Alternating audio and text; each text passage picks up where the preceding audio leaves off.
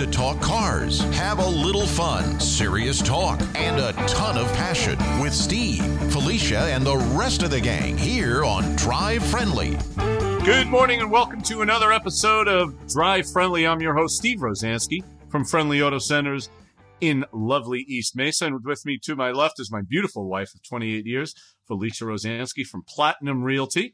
And who's on the show today? We have Kristen Morris and Richard Morris. They're interchangeable. And a guest we have been trying for 4 years. 4 years to get her on this show. We have. She's so busy. Jill Herndon and Nichole Klinger.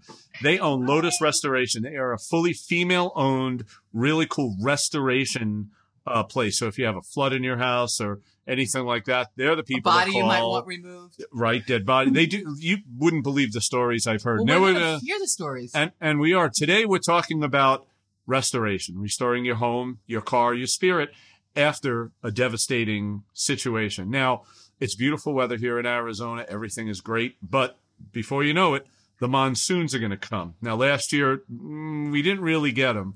But my gut feeling and the Farmer's Almanac says it's going to be pretty bad this year. Now, the rest of the country is getting cicadas, so yes, I would rather have a monsoon than a cicada. By the way, cicadas are disgusting. By the way, what's the over? Crunch, crunch, crunch every morning. Ugh. What is the over/under on Felecia interrupting me today? Anybody have a number? I know it's 5 already. What do we got? 2 dozen? 7. I know Ed White's 25. Watching. No, I think Kristen was saying 25, not 7. Oh, 25. That's about right. Yeah, girls, she interrupts me all the time. I haven't completed a sentence. I have important things to say. See, I haven't completed a sentence in 28 years. So I just used to it. So anyway, if you notice in the background is a picture of us for those who are watching live. Felecia and I lived through 2 back-to-back hurricanes about 8 or 9 years ago. We lived through Hurricane Irene, which is a fast-moving, pretty devastating Category 3 to 4 hurricane. Came up the East Coast, blew through Long Island, all the way up to Maine. Lots of damage. And then it was followed by Hurricane Sandy. Which was like no other. It was, wow. We have lived through hurricanes. I mean, you live on Long Island, hurricanes, you get them, they bypass, they usually go out to sea, but this ripped us apart. We were very, very lucky because we lived literally on the wrong side of the tracks. Because if you know Long Island, it's got the Long Island Railroad going through it. And you have the South Long Island, and then you've got the railroad tracks, and then you've got North Long Island. We were north of the tracks in Belmore.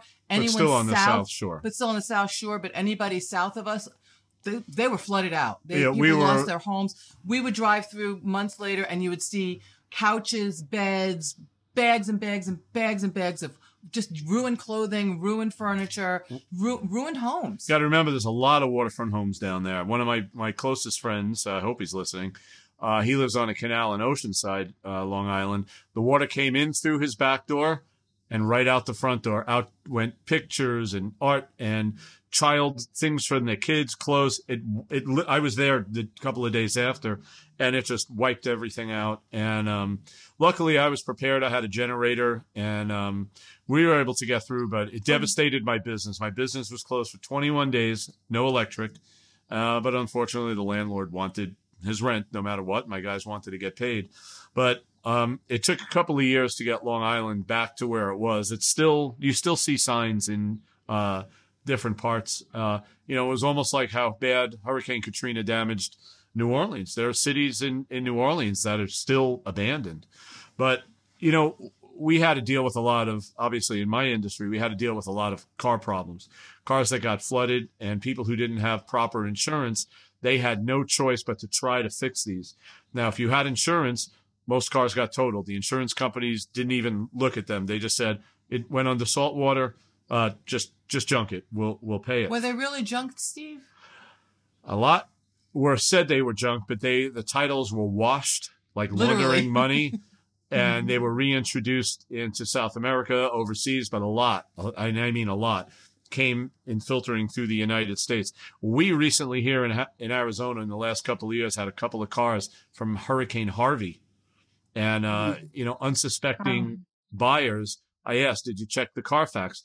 "Yes, I saw it." I said, "Did you check from the beginning when the car was purchased?" And they didn't. They only saw the last page. And the car was sold like 6 times through insurance companies, at auctions and stuff like that. So be careful. But so what's so bad about having a flood car if it's working? Here's the problem. Listen, I had a flood car, if you remember, when we were dating. I remember that. Back in 93, we had the big nor'easter, and the film The Perfect Storm was based on that actual event. And I lived on the water back then, and my car, I had a Toronado, was completely underwater. So after the tide went out, I had it towed to my shop, and I was actually able to get it running. But I had to take the seats out of it. It took months for the seats to dry. In fact, when we were dating, I used to make Felecia sit on a shower curtain, because this way, every time she sat on it, it would squeeze more water out of it. So I had literally Love is blind, stupid, and it doesn't mind getting wet. That's all I'm going to say. We had a pail under the seat, so when she sat down, it would collect the water. So I'd literally have to drain the water out. But what happens is when you have a car that's flooded, especially salt water, I can get the car running again, no problem. But the damage to electronics and computers. Remember, back then, we didn't have too many computers in cars, and they were high up in the dashboard. Now, the majority of cars, they're underneath the seats. So if they get under the seats, the computers, the wiring gets all compromised. It starts building up all that corrosion, and that car will never, ever, ever be right. You would think they would do something because there's so many parts in the country that get flooded. You would think that they would do something like, I don't know, like a car condom or something. Well, that keeps things from getting wet. You would think so, but that's why people have SUVs. Or STDs. STDs. Use a condom. You won't get an STD. Sorry. What's going on with you today? I'm very excited about this. I'm very happy to have Jill and Nichole on. I can't wait for them to start talking. You guys must have seen things that get flooded. Right? You've cleaned up floods. Nobody can hear you shaking your head on the radio. You have to say yes. Let him stop interrupting them. I have 30 on her interrupting Jill. We're trying to be polite. Don't be polite. We're from New York. Give it up. Go ahead. Polite doesn't get you anywhere here. So so, like I said, we get monsoons, and I want to talk about cars, and we'll go over to them. But a mistake that people make, and I'm going to point to a specific area, Greenfield Road, going south just before the Santan Mall. There's an area that specifically says, do not enter if flooded. This means you. In the last 6 years, I've towed 4 cars out of there. All of them ended up blowing the engine because they thought they could get in. Well, if you drive slowly, it doesn't matter, right? It doesn't matter whether you go fast or slow. The point is, if an engine intakes just a tablespoon of water, it can't compress it, and it'll bend the connecting rod, put a hole in the engine block. And if you are not properly insured, you have nothing. Now, 2 of the people were able to call their insurance company up, and because they drove through it, they were 100% covered. But the other 2 who had insurance, they only had minimum liability, and the cars got junked. They couldn't do anything with it. But don't attempt to go through. Going through fast just makes the wake bigger. Richard. Yeah, I was going to say, being in the insurance industry, insurance companies cover stupidity all the time. And driving through a flooded type thing, as long as you have comprehensive coverage on your auto policy, that would be a covered claim, less your deductible. So I wouldn't recommend it because it's a hassle, but we do cover stupid people all the time. Is there like a stupid clause? Stupid motorist, yeah. Well, there's a stupid motorist law, but that's a government thing. Right. Insurance, unfortunately, doesn't have a stupid insurance customer exclusion. So we deal with some of those from time to time as well. Yeah. But if you do end up driving through there and you're lucky enough to get it, to continue running. But if the carpets get wet, what could happen if you shut your windows at night? All that the water is trying to evaporate, it condenses and comes back down, and that moisture gets into those computer boxes, the modules, the entertainment system, and you will have nothing but issues. So if you do drive through there, the first thing you need to do, get to the car wash, vacuum everything as dry as you possibly can. Roll the windows down, crank the heater and the air conditioning on. Now, how do you do that? You turn the air conditioning on, but you slide the heat switch all the way to hot.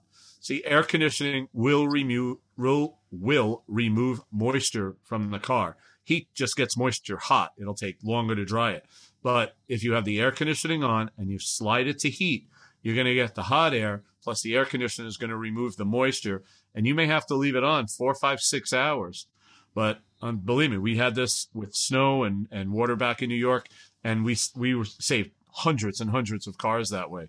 So if you decide to go through that puddle and you don't want further damage, put the air conditioning on, slide the heat to hot, roll the window so the moisture has somewhere to go, and you'll be able to salvage your vehicle. And that moisture gets in everywhere, even the stuff you can't see, the electric window motors, the electric window switches. We've pulled dashboards out 2 and 3 years later, and all the wiring is green from corrosion because it wasn't handled correctly. And they sell these things at Home Depot, like you hang in the closet to get rid of moisture, the desiccant bags. When we had like a cedar closet. Yeah. And you can put those in your car. They come in bags or little containers, and you break the stuff open and you leave it in the back seat. And believe it or not, the next day you'll see all this moisture that you're collecting. It's actually really cool because all the moisture collects in this plastic bag, and it's like this big plastic bag of water where you didn't even think any water existed. Yeah. And dry it out, go to a good strong, car wash, get, that vacuum The number one out. thing is, especially for our friends who are new to the Valley, I know we never see rain here. We had a little rain here Tuesday morning, but here's the deal.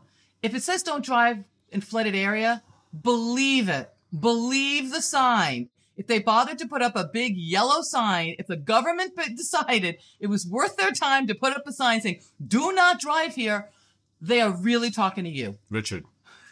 Besides Carfax, you mentioned that earlier. How would somebody protect themselves from purchasing a car that might have been in a flood? Is there signs that you can look at on the car to see if there was any past flood damage, perhaps? Get a flashlight. Look under the seats. Under the seats are all the springs. If they're all rusted and everything, there's been moisture damage. Lift up the carpeting in the trunk. Pull the spare out. A lot of times you'll find silt and sand and stuff down there. The only way to get there is if water accumulated and drained out. This is so exciting. Pull that out. Make sure you buy a car. Make sure every single switch and knob, everything works. Don't take anything for granted. And look in places that you would normally not look. Kristen. Hey, can you talk about the dangers of slow, shallow moving water? Same thing. Don't go through it. I mean, you can go. That's what I mean. People think, if it's shallow and it's only moving a little bit, I should be fine. You could be, but how do you know how shallow it really is? And here's the other thing. Ever hear the term flash flood? Yeah. That's what it means. Like you're driving through a nice rainy area, you're getting a bunch of rain, but up on the mountain, it rained an hour earlier. And all of a sudden, this giant wave of water comes down. It happens. It happens here all the time. A lot. And believe it, it's just like the waves that came in off of Hurricane Sandy. It may have hit South Belmore, but it took 10 minutes for the water to come all the way up a mile or two before it receded back.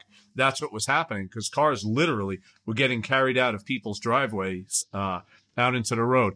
All right, so now we're going to turn over to Felecia, and we're going to ask and interrogate's the wrong word. Jill and Nichole, who started their own business a couple of years ago. Lotus Restoration, you're a 24-hour emergency response service for residential and commercial flood, fire, mold, remediation, and here's my favorite, bio-cleaning, which I definitely want to hear something about that as the show goes on. But my first question is, I know a lot of restoration companies out there in the Valley. You're the only one I know of that's completely female-owned. How's that working for you? What makes you, why? What makes you different? Do you think it makes a difference to women owning this business? Because this is a messy, dirty business. It is. And I think we bring a different limelight to the business in general. Like how? As women, I think that we just approach disasters and catastrophes a little bit different. Wait, can you speak up a little? It's not going into your mic real well, so move a little closer. Okay. Can you hear me now? Talk louder. Wow, I've never been told to talk louder. I guarantee that. I think we just bring a different aspect to restoration. We come to it from a level of compassion and what can we do to get the customers comfortable as much as we can in the situation. And then we attack, okay, this is what we need to do to get them restored again. But we can really bring that level of compassion and care and concern on how disrupted their lives are when they're going through something like this, not just coming in as fixed mode. So I think that gives us a little bit of an edge, I think, for our customers. We can provide that service more than some of our competitors, I think. Well, you're meeting people on what's probably one of the worst days or weeks of their life. Because if you're coming in, I mean, no offense, guys, because I love you, but if you're coming in, things are bad. Yeah. Yeah. I don't ever want to have to call you. You're not a house cleaning service. You are a fix the property because there's been a flood, fire, or some terrible thing happening service. We're dealing with people in trauma all the time. That's what we do. So it does definitely bring an interesting edge to the business because every job and every customer and every situation is new and different. But we do have to have a different level of courtesy and compassion, I think, because we are dealing with people who are in very stressful situations. So they may react to us or treat us a little bit differently than they would on the day-to-day because they're in high stress.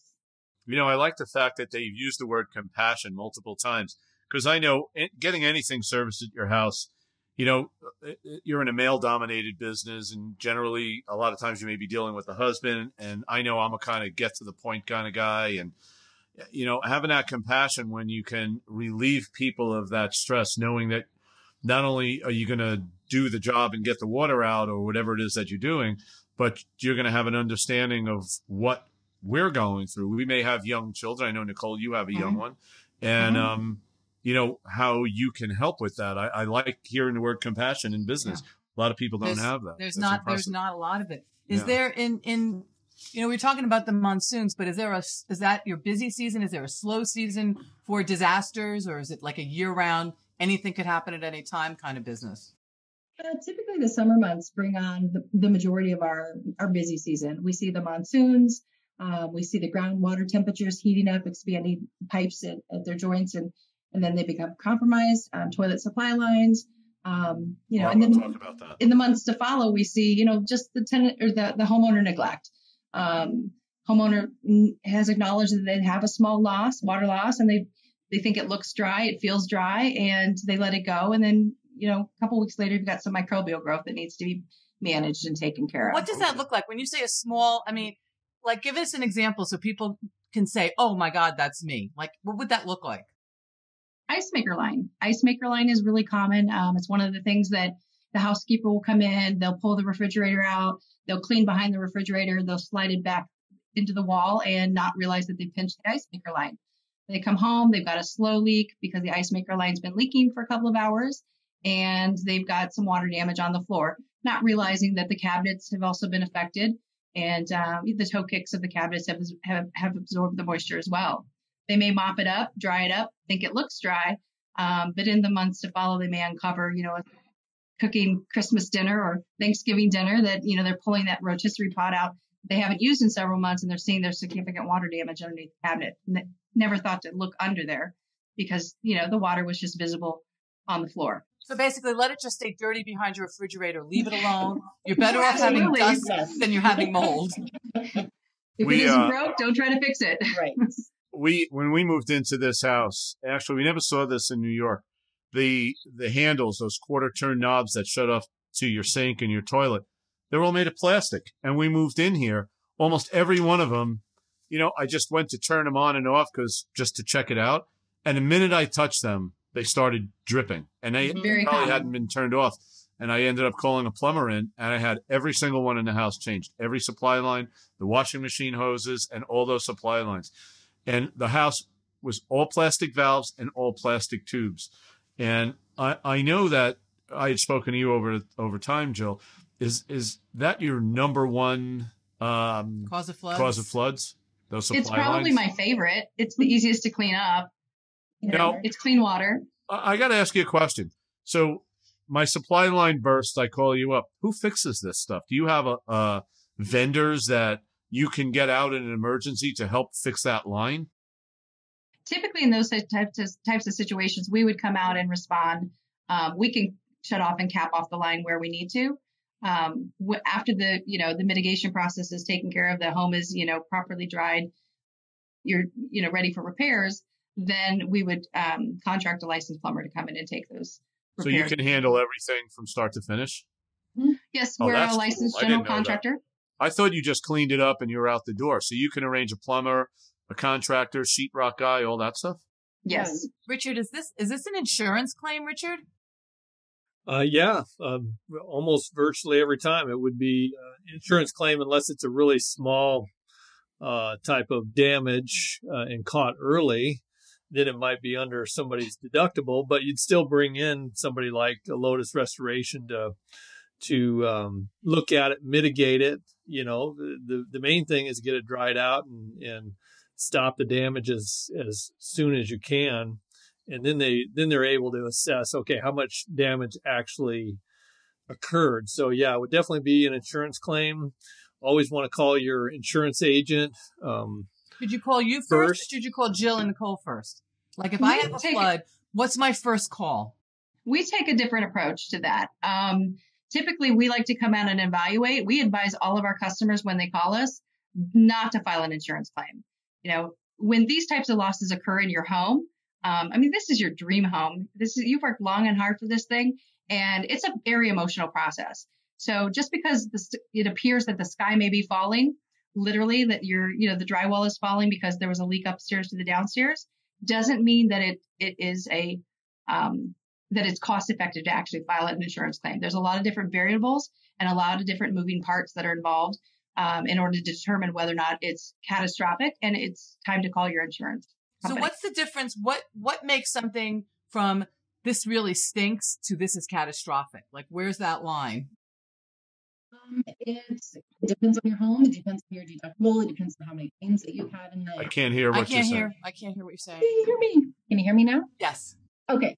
It depends on the type of home you have, the type of materials you have in your house, your deductible amount. There's a lot of different variables that go into it. If you're just dealing with a couple of cabinets that need to be rebuilt and flooring or drywall that needs to be replaced, then it may not be claim worthy. That's all stuff that we can handle in-house. We can do the flooring and rebuilding cabinets and stuff in-house. But if you're running into a situation where every, square inch, the lower half of your house has been flooded, and especially if it's a category 3 water loss. So if it's a sewer backup or something along those lines, all of those porous materials, cabinets, flooring, et cetera, needs to be thrown away. That can't be restored and it would need to be replaced. So that would be catastrophic. Wow. So let me ask you something. What are the really stupid things people do that get your attention? Like, what do they do that cause them to eventually call you? Give me a couple of examples. I love horror stories. Well, we've had one situation where it wasn't even a person doing anything stupid. It was actually the household pet. The family had gone, I think they were gone for a couple of days or an overnight trip or something, and their cat turned on the sink faucet, and they had dishes inside the sink, so it was plugging the drain, and flooded the entire lower level of their house because the water ran for 30 hours while they were out of town. So the lesson there is wash your dishes before you go on vacation. Right, don't ever leave your stoppers down in your sink. Yes. What about shutting off the water, like in your toilets and things? Would you recommend people do that before they go away?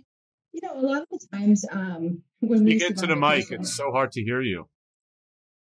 A lot of the times when we went on vacation, I used to do that myself. I would shut off the supply lines and I would shut off the main to the home. But now that we own our own company and we kind of know how to mitigate our own damages, we take that on as a brave measure. We just leave the house and leave the water on. Pay yourself. That's fine. So for those of you who don't own Lotus Restoration, would you recommend that we shut our toilets and sinks? Like, what should we shut? We're going on vacation because the whole world wants to go on vacation now. We all want to get the heck out of our houses. So before we leave, and without even shutting the door behind us, what should we do? So if we decide to ever come back, we can come back to a house that is in relatively good shape. It's always our recommendation to turn off the water to the house if you're going to be gone for any period of time. And that can be done with a simple water key just at the street line. You don't have to run through your house and turn off every single angle stop because those types of things aren't really meant to take on that type of wear and tear, especially if you're a frequent traveler. So just go to Home Depot, buy $11 metal water key and shut it off at the street line. I see that you have some clients who've done some other really not so recommended activities. Tell me about the guy who caused an explosion on his patio. What was that all about? There was an explosion on his stove. Okay, what happened? Apparently, he liked to repurpose golf clubs, and he would purchase them at Goodwill, but didn't want the neighbors from the country club to know that he was repurposing them. So he was spray painting the shaft of the golf club in order to make it look fancy on the green. And apparently one day the spray paint can wasn't emitting the proper amount of paint. So he thought maybe if he just warmed it up on the stove with a little water, that it would loosen it up and make it, work, a little better. Little did we realize he had fell asleep in the recliner and it had basically combusted on the stove. When we arrived on the scene, all of the window seals were basically blown out. And the patio door was about 10 feet. The Arcadia door was about 10 feet away from his home. The spray paint can was actually shot off like a rocket and stuck in the drywall in the ceiling. Oh my God. Would have been cheaper to buy clubs. I told him, I said, sir, the next time you need a can of spray paint, please don't warm it up on the stove. We'll be more than happy to drive around the corner at Home Depot and buy you one for $3.57. Oh my God. Oh my God. That's what crazy. about, I hate to say that it was a woman driver because that's just going to get me in all kinds of trouble, but tell me about one of your female drivers. What did she do? Well, as women, we are multitasking almost all the time, and sometimes we don't always get it right. So this poor young lady was trying to get out the door in the morning, was a little rushed, and got in her car, went to go pull out of her garage and accidentally hit the gas instead of the brake and ended up going through the back wall of her garage. Just so happened to have the sprinkler lines in it, the power lines, and the gas lines to the house.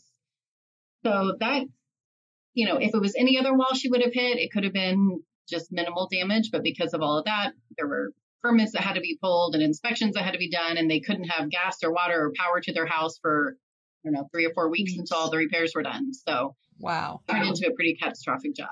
I've seen people who have tennis balls in their garage to keep them from going forward, but you probably should maybe have a sticky note saying in reverse. Yeah, right. Yes. So when are you coming out with the book? Yeah. It's that would be a funny great that idea. you would mention that. Years ago when Nichole and I both got into the business, we actually had a local producer contact us. They wanted to do a show about women in restoration. And being new in the business, I guess being relatively new in the business as business owners, we were a little intimidated by it. But it's funny, not a day goes by that we don't kick it around and talk about, let's add that to our book, So it may be in the works. It may be down the road. Who knows? What would you say was one of the, I just got to get to the thing before we only have a minute and a half left. Tell me one example. What do they mean by biodamage? Oh, I know what that is. I know you know. I want to hear them tell me. When you bury a body underneath never mind. So biodamage could be anything from if there was an unattended death, or sometimes we have elderly people that slip and fall and they, You got to talk closer to the mic. I can't hear you. Okay. Can you hear me now? Okay. Or we have elderly people that will sometimes slip and fall and bleed out or have an accident or something. We have cleaned up after bounty hunters that went in looking for people and filled hotel rooms with pepper spray. That would be considered a biohazard cleaning. So, any kind of trauma cleaning. We've done vehicles also where there's been an accident and there's bodily fluids in the vehicle. Hoarding. Lots of hoarding. Those are always interesting. Yeah. I've done hoarding as a realtor, and it's interesting would be a word. I don't know if I would use the word. Well, I guess interesting would be the safe word to use because, it kind of falls in line with the same thing as about flood cars. There are flood houses out there, people. There are flood houses. There are houses out there with issues of mold, water, lack of permits, things that haven't been done right, electric things that have been, wires that have not been properly installed by an electrician. And they are becoming lawsuits now. So I talk all the time about what a crazy real estate market we're in. Let me explain what's happening on the other side. People are buying homes, as we know, very quickly. They only visit it once. They put it in offer. They offer 20, 30, 40. Now it's $50,000, $60,000 over asking price. They're beating out everybody. They're winning their game, but they're making a terrible, terrible mistake. Some of them are saying, we will take the house as is, but I still want an inspection. which is correct. Mm-hmm. Other people are saying, I will waive the inspection. Why don't you just go to Vegas and put it all on black? Because that's what you're doing. You are taking a terrific big gamble with your life savings in your biggest asset, because there are a number of lawsuits that are now pending in Arizona because they feel that the owner misrepresented the house they were selling because they did not disclose that there was mold, there were water leaks, there were lack of permits, there were electrical problems. Well, guess what? Some of these owners might not have known that. Mm-hmm. That I can't tell you. I've been doing real estate. I've been selling homes in Arizona for over 8 years. And I can tell you many, many owners do not realize the own damage that's in their home because it's small and it hasn't had time to grow into something that we would call Lotus Restoration for. So for if you're lucky enough to win that bid on that house, take that inspection. Even if you only have 1 day or 2 days, there are great inspectors out here. Inspect that house, know what you're buying. Otherwise, you are going to end up with a soggy, wet house that could electrocute you. You won't even know it. That's true. We've seen some, even in our old house. Remember when we cleaned out when we were moving, there was some black stuff on the back under the sink. We didn't even know, and everything was new. And, we just bleached it and it went away. But if you don't see it, you don't know about it, especially under the paper. When you put the paper under the sink, it grows under there. You don't even realize it because you're never looking. So, yeah.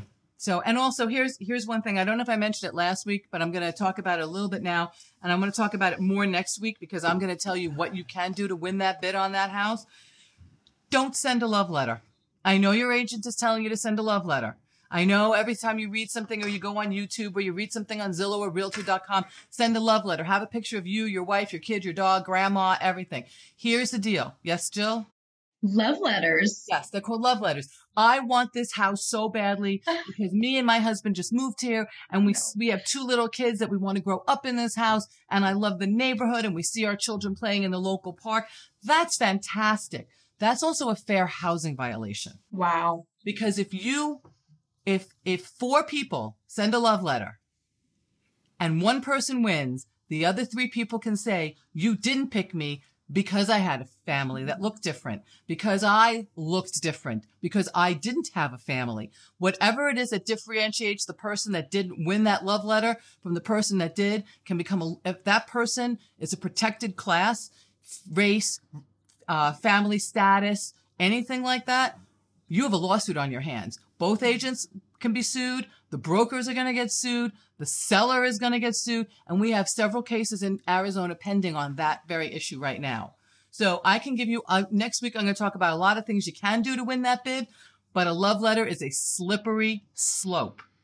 And especially if your agent tells you to do it, they are not giving you good advice. They're telling you to violate fair housing laws in the United States. And that can have a fine of up to $16,000. So be careful what you do out there. So what if you just give the realtor $10,000 in cash under the table? Is that okay? No, that's not okay. That's definitely not okay. I'm just checking. That's definitely no, not okay. But here's my question. So the house was the owner was selling it for $350,000. I decided to pay an extra $100,000 because I want the house. Now I'm in the house a year and I say, you know what? I could use some money. I want to mortgage the house. Is the house worth the $450 I paid, or am I only getting a mortgage off of the $350? We'll talk about that next week. That's a good question. We can talk about that next week because we're going to be seeing a lot of that in the next 3 to 4 years. Is my prediction. Because then you go to sell that house. Because everybody moves 200 times. Yeah, but by the time that happens, I'm going to be on my cruise around the world. Kristen, where am I going? You're going on a 111-day cruise around the world. So you're going to visit 25 to 29 countries. You're hitting 6 of the continents. We're not going to Antarctica. So, we did that last week. Yeah, that was a few weeks ago. And but the nice thing about world cruises is you can do it all or do increments of it. So it's kind of nice. You can start from LA and take the 111 day cruise. You can start from Fort Lauderdale and only go 88 days. So is this isn't going really around the world, is it? Yes, it is. Like around the world? Around the world, yes. You're going to start on one side, either Fort Lauderdale or LA, and you're going to go. You're going to go to Australia. You're going to go to China, you're going to Singapore, you're going to the Greek Isles, you're going up to Spain and, Great Britain. Then you're coming down and you're going to hit South Africa. You're either going to go through Cape Horn or you're going to go through the Panama Canal so you can get back. So yeah, you're going to hit most of the world, let's say. Not all of it, but most of it. So if you go to China, China's such a huge country. How many cities do you see in China? I knew you were going to ask that. Well, that's because I've been to China, but I've only been to one city in China. I've only been to Beijing, and I really want to see. I heard South China is just amazing. Beijing was fantastic. It really, really was. Tianjin is typically a port on, for China. Tianjin is the closest port to Beijing. What's funny is the best food that we had was served on an upside down garbage pail. We got 5 dumplings for 1 yuan, which is like 28 cents. It was fantastic. What was really interesting was we were there. What was it? God, I can't remember how many years ago it was already. 5 years. 5 or 6 years ago. Everybody was wearing masks. So they do. That was a pollution because of the pollution. That's pollution for them. Significant out there. You could stare at the sun in broad daylight and you couldn't even see it. That's how. Remember, we landed, and the smog was so thick when we got in the terminal in the airport. There was a cloud literally inside. Beijing has this huge airport. Oh, wow. And you didn't see the runway until we were almost on the ground. I mean, it's incredible. But after a few days, it cleared out. It was a beautiful city. So after China, where do I go? It depends on how long you're going to be on the cruise ship. I'm going for like 2 years. You're going for 2 years. Hiding in the cabin. I'll come back when the housing market is decent again. Yeah, there are people that instead of putting themselves in, care facilities, they actually get a room on a cruise ship and they just cruise around and they're happy and that's what they want to do. So, all right. So wait a minute, because this is like really interesting to me. Okay. So instead of going like we have several friends who work at Akoya Mesa, which is wonderful assisted living. And they always say it's like cruise living on land. But if I can actually get on a cruise and go on a cruise, but how does that work with like medicine and doctors and, old people like, we need pills. Like, how does that work? They do have medical centers on the cruise ships. And now, since the pandemic came about, they've actually expanded their medical centers. So you can get a doctor to prescribe you things. You can get them on the ship. Too. If not, when you hit a certain port, they may be able to get them that way. So, but there are availability to see doctors to get the medicine. Now, are these cruises running now, or are we just still waiting to They're probably going to start up in 2022 since we haven't actually gotten on the water here yet from the United States, but we're hoping that will be coming soon. I got a quick question. Yes. I know a cruise like this has to cost a mortgage. Kind of. I mean, I want to guess. Okay, how much this cost. I'm going to write a number down. What do you mean write a number down? I'm going to write it down. Are you going to do it per person? Yes. Okay. All right. How much? I wrote down 65,000 per person. Am I close? No. Am I high? About 40,000 per person. Well, that's not bad. Nothing. Let's go. 40,000 per person. We never have to pay you those could if loans. you got into the really suite. Finish college. You probably could get up into the 60,000 per person. If I want, and that's for an inside cabin with no window, right? No, that's a balcony. Oh, nice. So are these large ships? Are these like these huge? I mean, how many people are on these cruises? Princess Cruise has one, and Island Princess has about 2,900 passengers, if I remember correctly. It's a lot of people going around the world. Still a lot of people. Well, all right. So now I've got my fantasy cruise in 2022. I'm stepping off. I'm going to LA. I'm getting on a ship, and I'm not coming back till I get to where? Pensacola, Florida. Where you said Florida, Fort Lauderdale. Fort Lauderdale. Okay. But since I can't do that now, what can I do? I want to see how you pack for a 111-day cruise. We have to rent an SUV for a weekend in San Diego. You know what? If I'm going on a 111-day cruise, I'm packing a credit card and nothing else. Remember, I'm going to just shop as I go. What was that movie with Tom Hanks and Meg Ryan where they go to Joe versus the volcano? And he packs like trunks and stuff. But those trunks saved his life. Well, there are some cruise lines will have actual laundromats on the cruise ship, so you can do your own laundry, or you get it done by the crew. Yeah, yeah. If I'm going on a cruise, I'm not doing my own laundry. Why don't I just clean up the tables afterwards and vacuum the hallway? Hey, maybe we'll get a discount. Maybe we'll get a discount if you did that. Stop being lazy. But what can I do? What can I do now? Is there anything I can do now? You can actually. There are places around here in Arizona that you can go to and enjoy yourself, enjoy your stay. Sedona is one of them. It's gorgeous to see the red rocks. You can go. They have wineries up there. You can have wine tours up there, and it's just peaceful. And actually, it will restore your spirit. You'll just be able to relax. There's stuff up in awesome. I'm trying to get my friend Steve Walzak, who's actually listening to the show right now, who's kind of retired, who should come out to Arizona and check out Sedona. I just got to get him to leave Long Island. I know you're listening, Steve, because you're texting me at the same time. Thanks for listening. But well, you also have the little mining communities, Bisbee. I love Bisbee. Oh, yes, Bisbee's awesome. Bisbee's become very popular in the How close is Bisbee to the Mexican border? I think it's 40 miles. Yep. To the border. And that used to be a copper close, mining town, but far enough away. Was that a copper mining town? Yes, it was. Remember the steps in Bisbee to go up when you're down? And they turned it into this really funky, cool... There's like a race. It's a cool place. It's really pretty. And all the houses are on the side of the hill in different colors and coffee things like shops. that. Still, Nichole, do you guys ever take vacation? Yeah, we do. We actually do. Where do you like to go? I like to spend a lot of time in California. Hopefully by traveling to Hawaii in the fall, depending on the pandemic and all the updates. All the requirements to get there. Yeah, we just actually canceled an early June California trip because some of the theme parks aren't allowing families with more than 3 people inside the park or out of state residents. So that was a little bit of an issue. So we hope to get that rescheduled. And Nicole's got some things planned too. Yeah, we do a lot of camping. So yep. My 3 girls and my dog. We spend a lot of time in our camper, so we're actually going to drag that back to Kansas this summer to. We went camping. Stayed at No, I'm sorry. No, that's okay. I haven't been able to see my parents in over a year because of the pandemic, or a year and a half, I guess now.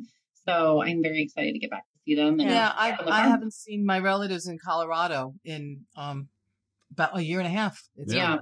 I haven't seen my sister lives in California, and I haven't seen her in almost 2 years. Yet a year and a half. We haven't been to New York in 2 years. It's like we're bursting. We're bursting. So, what do you guys think is going to happen to the airline tickets? You think the prices are going to start skyrocketing? They already are. Yeah, they already are. So, what should we do? Should we buy now for next year? Do you think they're going to go down, or? Airlines are tricky.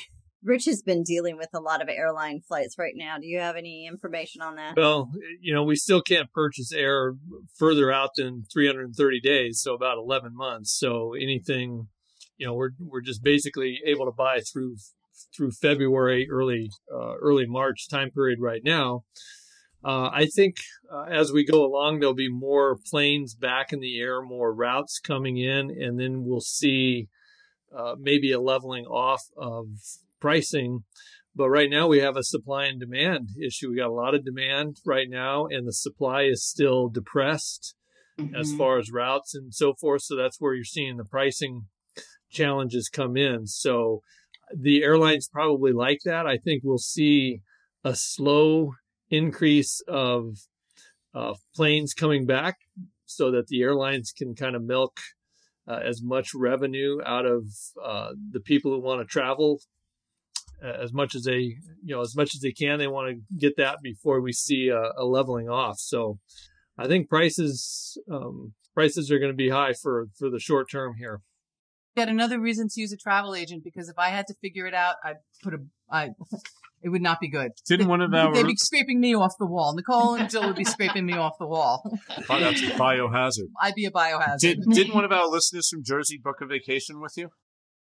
We are working on it. That's yes. awesome. See? That's awesome. That's and also Gabby is booking a vacation with you. She's not here. Oh, Gabby today, booked it. But she'll be back next week, and I know she's booking a cruise with you. Yep, she's already we've all booked got it. cruise fever right now. I got some kind of fever. It's the Mediterranean next year. Yeah. So Jill, and Nichole, we want to really thank you. We hope you're going to come on again. It won't take another 4 years. We hope before the book comes out, we can help you preview it. Maybe buy a microphone. We got 1 minute left. Do you have any advice for our customers, our listeners, about how to keep you out of their house? Thank you so much for not giving up on getting us on the show and for just keeping at it. And yes, next time we'll be prepared with a ring light and a microphone, and we'll be good to go. No, any last minute advice for our listeners about how to keep you out of their house? Maintain it. Just proper maintenance. And don't do it yourself. Sometimes it's best to call a licensed contractor. Don't do it yourself. No do-it-yourselfers out there. They are some of the most hysterical stories that we could probably tell. And stick with the licensed contractor when it's due. And stop trying to impress your friends on the golf course. Yeah. Right? All right. We want to thank everybody for listening. Richard and Kristen, always, they're our regular hosts. They'll be here again next week. I don't know who's coming on the show next week. I only find out later. And I want to thank Jill and Nichole. He's in every production meeting. He just doesn't pay attention. Pretty much. I have ADHD, adult version, and I'm proud of it. It gets me through the day. So we want to thank Jill and Nichole from Lotus Contracting. What's your number, Jill? Loudly, quick. You can give us a call at 480-500-5481. We're 24/7 and always available to assist. Awesome. I want to thank everybody for listening, especially our listeners across the United States. And thank everybody for listening. And stick around here at 1580 The Fanatic. Lots of great sports coming up. Only 162 days till football season opens up from today. Very excited. The Jets still don't have a quarterback. So until next week, drive friendly Arizona. See you next week. Thank you for listening to Drive Friendly with Steve and Felecia. Visit drivefriendlyaz.com for live shows, past shows, and more about our host and guests.